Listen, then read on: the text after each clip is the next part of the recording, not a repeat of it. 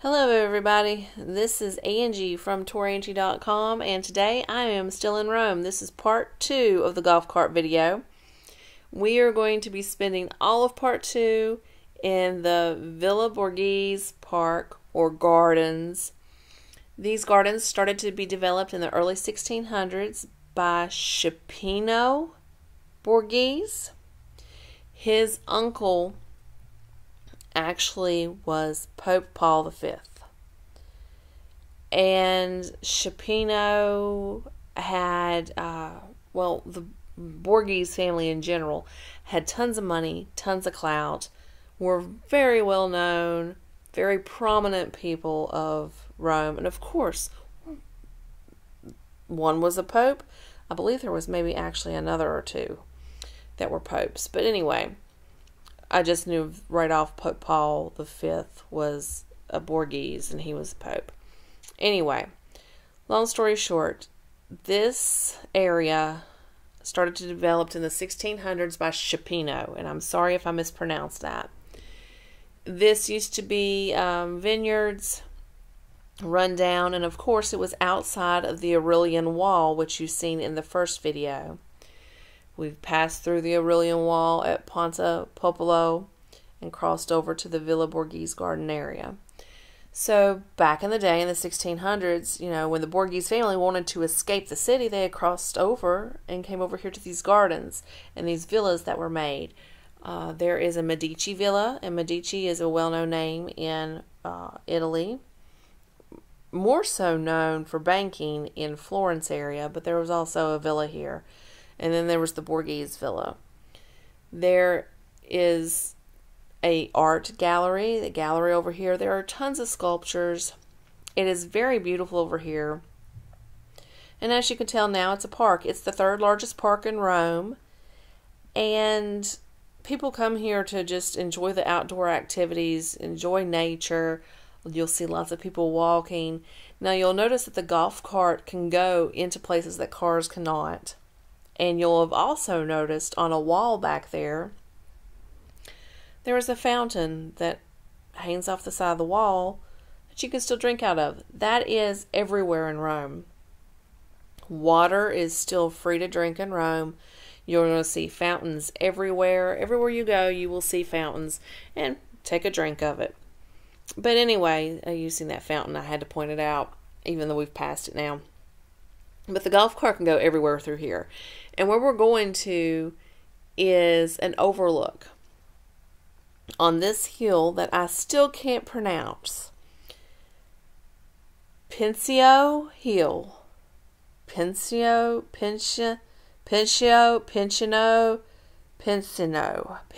Hill. I'm so sorry. I am butchering Italian, and I apologize for that.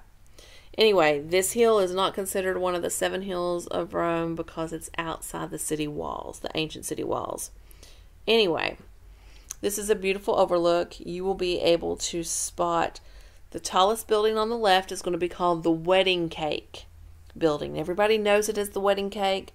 I'm not going to say the true name of what it is because I will butcher it. So just call it the Wedding Cake.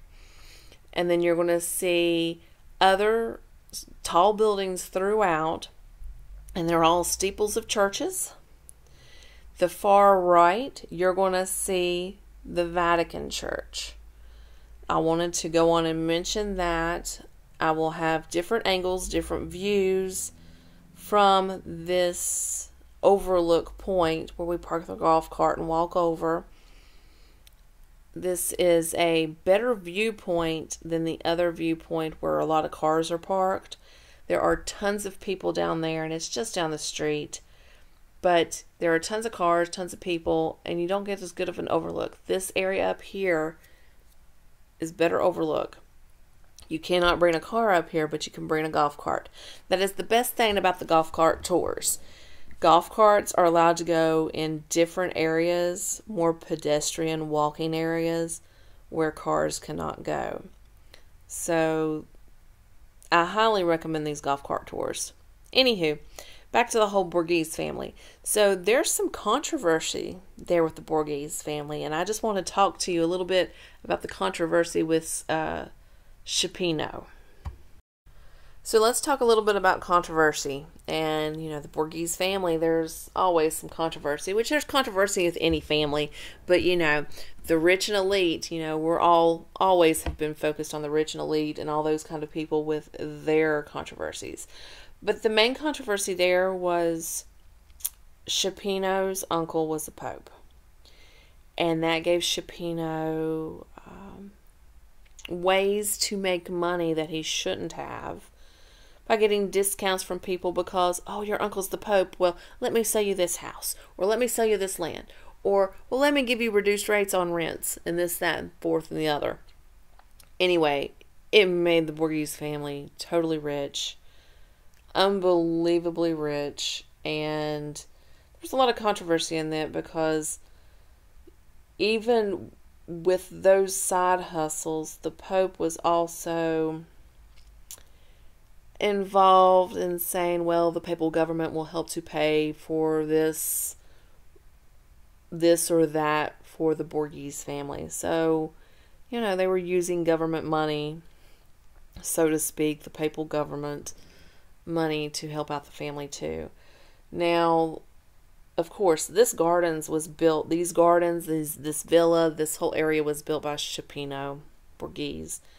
And it is beautiful, and there are villas, like I was talking about. There's art, and Scipino was a huge patron to Bernini and Caravaggio.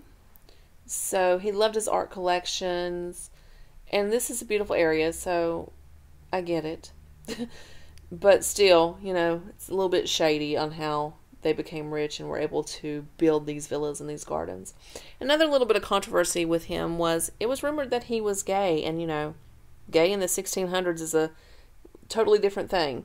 That had to be pretty rough on him. But it never came out if he totally was or not. But the Pope, which was his uncle, gave a supposed lover an office in the church just to keep a closer eye on him.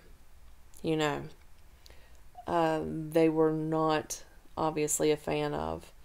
So there was a little bit of controversy there too. But the main controversy that I wanted to focus in on was the papal government helped us make the Borghese family rich, and Scipino used, oh, well, my uncle's the Pope, to wheel and deal and become rich, and the family rich also.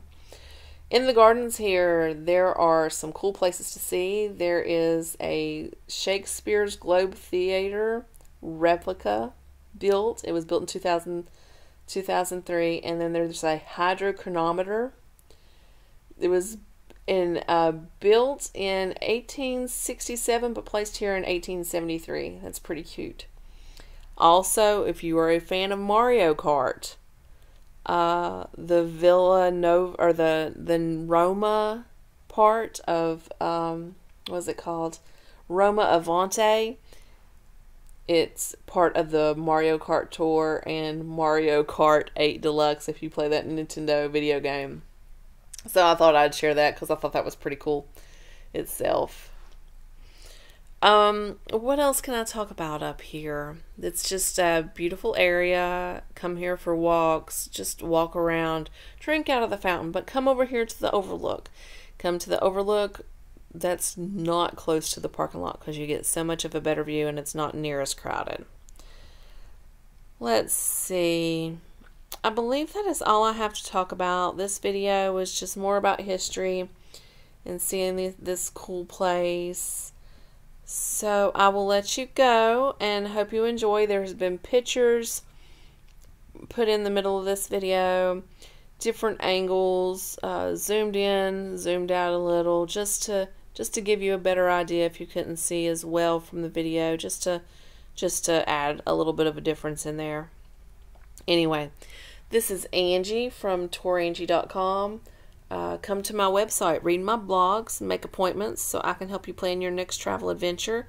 I hope you're enjoying these golf cart tours, and I hope you can forgive me for mispronouncing everything in the Italian language. Talk to you later. Bye-bye.